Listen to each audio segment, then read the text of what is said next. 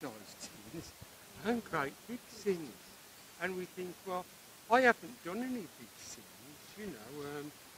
might have, well, might have said one or two things about the mother-in-law, but who hasn't. Then there's the others, a little bit bigger sins, saying you didn't do something when you know jolly well you did. Then, of course, there are the massive, big, enormous sins, the kind of thing, parking on double yellow lines, all that kind of stuff. And we tend to divide sin up because we think we can get round it that way. However, God doesn't see sin like us either. He doesn't see some little sins and some medium-sized sins and some big sins. No, he sees all sinners the same. Because it is, you see, and all needs dealing with the same way. It's no good just trying to be good. Because I tried that starting when I was a tiny little kid.